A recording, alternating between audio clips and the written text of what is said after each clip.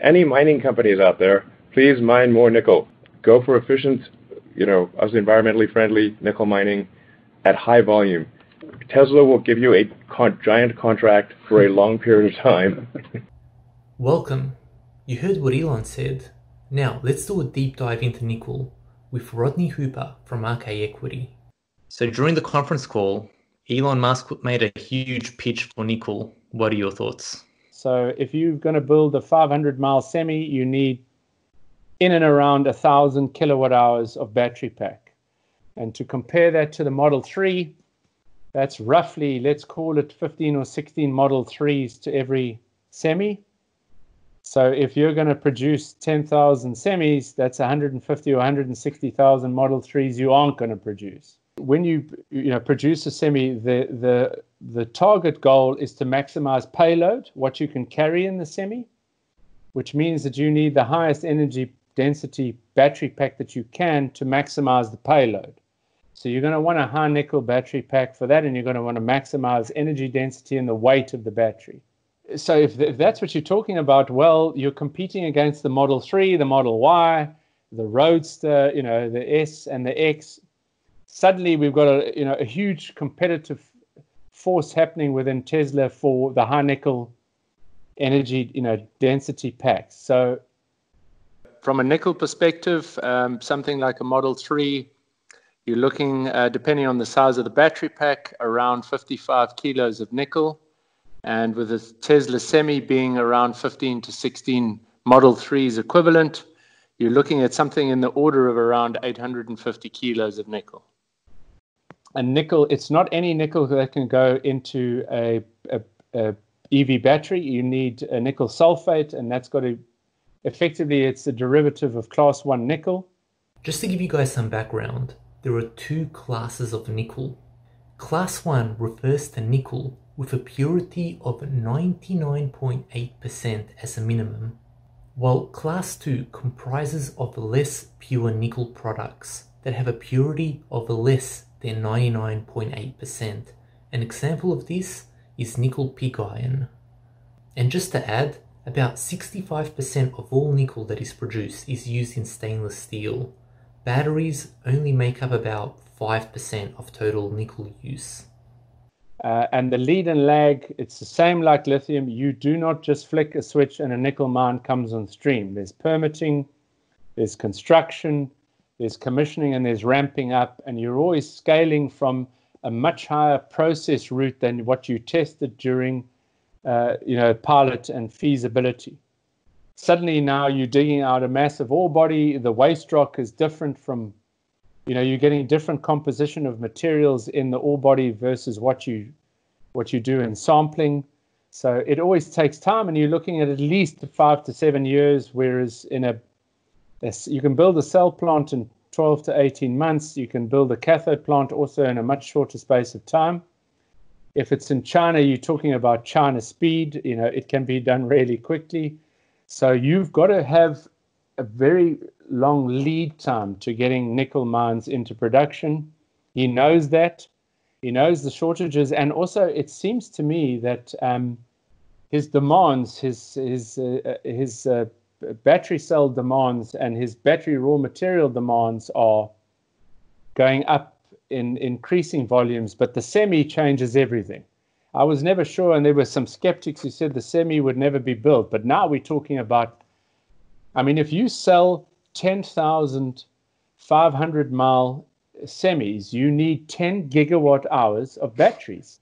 To just put that in perspective, the entire EV market last year, passenger EV market, was 95.6 gigawatt hours. So we're talking about one model of Tesla using more than 10% of the entire EV market last year, not to mention how many Model Ys he's going to sell or Model 3s. So he's got some work on his hands. And as I said to you, the interesting thing of what he said there is, a field of dreams, build it and we will come, as in, it doesn't look like he wants to get into nickel mining, but he certainly wants the nickel miners to get on the business of nickel mining. So who do you think he was talking to exactly? when he made those Well, comments? he's talking to all of the players, but he's talking to the guys that can produce nickel sulfate. But he was very specific about sustainability, and the provenance of where that comes. He wants low carbon emission and sustainable production sources. So that would typically favor higher grade nickel sulfide deposits as opposed to the lower grade laterite deposits. They're less energy intensive. So let's just stop here for a second. There are two types of nickel deposits. There are laterite deposits, which are low-grade ores that you just dig up but are expensive to process as they are low-grade. While on the other hand, you have nickel sulfide deposits in which you target higher grades of nickel with deeper and more expensive mining, but the cost of processing is lower as you are starting with a higher grade. So what could Tesla do in order to sort of secure their supply chain in nickel and not be vulnerable to any price spikes? Like short of buying out nickel companies. So that's a good question, because if you do an offtake, that doesn't immunize you to price fluctuations. That just immunizes you on supply. So the one way that you could do it, in my opinion, and not get into the mining business, is do a physical streaming deal. And what's that exactly? So a physical streaming deal is effectively where you assist and possibly give upfront financing to the mine without owning any of it. So just prepaying on your stream, but you effectively say, right, I will buy nickel sulfate from you for $7.50 or $8 a pound or what have you, and do a fixed price offtake contract, and then give some sort of a prepayment on that basis. A lot of the streaming deals will pay you sort of your OPEX or around your operating cost on delivery, but they will give you some kind of a prepayment to assist you, and they could do that. I favor that. It helps the mine because the guys need a lot of capital to build. And on the other hand, Tesla can raise financing a lot cheaper than a junior miner can if they're dealing with a junior miner. And they stay out of the mining business, but they fix the price. So then they can work on operating efficiencies in terms of building battery cells, scale, all sorts of other things to get their battery price per kilowatt hour down. They're dealing with a known entity. So if you have a fear, if you believe you can see your future path to getting to 100 kilowatt hours, $100 per kilowatt hour battery pack costs, factoring in a $7.50 or an $8, whatever it is, nickel sulfate price, then why not remove that risk and get on the business with it? Because Elon has said, I think it was in the Q4 earnings call, his biggest threat is battery capacity. And your biggest threat to battery capacity is raw materials. As I say, if you can absorb the cost, on a high nickel battery cell, like an NCM 811, 54% of the cost is cathode. And of that, according to benchmark, and 44% of cathode is nickel. So over 20% of your cell cost in a high nickel cathode, and 811 is not dissimilar to NCA. So let's just broadly say it's similar to what Tesla is doing. It's the biggest cost that you need to shut down is nickel. And that's why he mentioned. So it's like 22% of the cost is nickel. So you really need to shut that down and have a handle on it. So I'm in favor of saying, if Tesla can see its way to very low-cost battery packs, cells and packs, absorbing a fixed nickel price, then get on with the business of locking that in and focus on lowering nickel, your battery cell costs by volume, by improvement in energy density, tweaking with the anode, the silicon graphite, improving the technology. Don't worry about the raw materials. If you can absorb it, pay the price. And what's the state of the nickel market? Like, if there's going to be an explosion of demand, is that something that could be switched on? Is the capacity there, or is there a chance that there could be a shortage in the next few years? I think that's the thesis, is a lot of people, and I've seen some enormous price projections in the future. But again, I'd have to warn, a little like cobalt, yes, there was a provenance and a sourcing and a human rights issue that came with cobalt. But, even if cobalt was mined in Australia totally and not the DRC, at $100,000 a ton, people were going to switch out of cobalt anyway. Mm-hmm. So make no mistake that if nickel runs ahead of itself on price, they will look to thrift nickel out of the mix. And that's why I say, there's a point in time where an LFP cathode will make a lot of sense at a very high nickel price. And you won't care about a bigger battery pack and range because nickel's going to get priced out of the market. So I think, everyone needs to be careful about where that goes. There's a point at which that becomes uneconomic as well. But as things stand, the fundamentals for nickel look solid, and for nickel sulfate. Certainly, given, how many deposits are suitable to supply into that, and again, how long a mine takes. You can build a battery cell plant in 12 to 18 months. It takes a minimum of 5 to 7 years to get a mine up and running.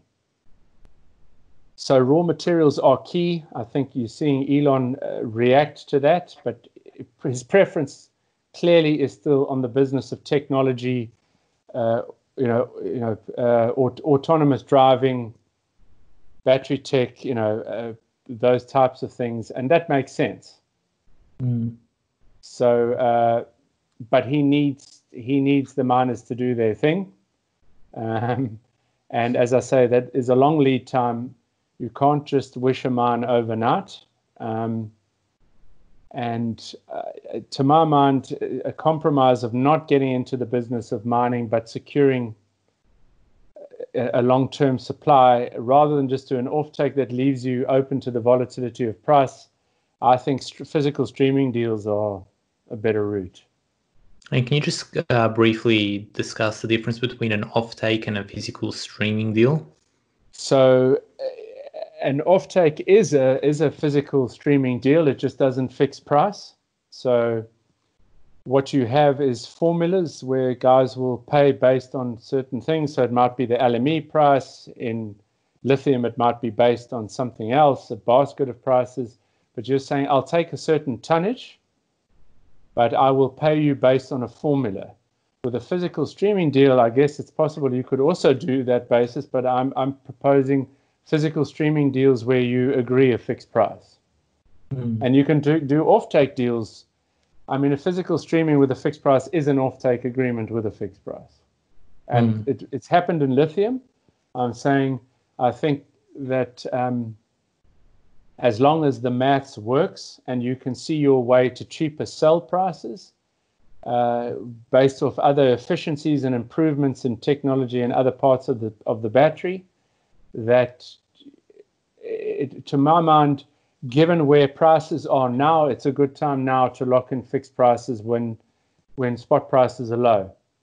If you want to come and ask for fixed prices when there's a run and there's a shortage of things, going to be difficult. Now is the time, in my opinion. Excellent. All right. Well, I think that was an awesome introduction into nickel. And as I found with lithium, you start off thinking one video will cover this, but this has just raised way more questions than answers. So I've got a feeling we're going to have to follow this up with quite a few more videos to really get a good understanding of this. Look, I think that it is something to cover. And as I said, if you look at roughly at the high nickel split in the cost of a battery cell, of a high nickel cell, the biggest cost at over 20% is nickel, nickel sulfate. So if you're going to bed down a cost, and then after that is lithium. All right, Rodney. Well, look, thanks again for having this chat. Really appreciate it, and I'm sure we'll be having another chat fairly soon. Definitely. Thanks. Good to chat to you again, Ivan, and stay safe. So I hope you guys enjoyed that introduction to nickel. And for our Patreons, I'll be releasing a bonus video in which Rodney and I cover LFP and NCA batteries. And for everyone else, good news, as I hope to be releasing the next episode of the Tesla documentary series covering Elon's battle with the SEC. And to conclude, a big shout out to Shamim, along with a special thanks to Bradford Ferguson from Halter Ferguson Financial. And thank you to all the Patreons that make these episodes possible. And remember, all content in this video is simply my opinion. I do not recommend buying or selling any financial instruments. So till next time, I'll see you guys soon.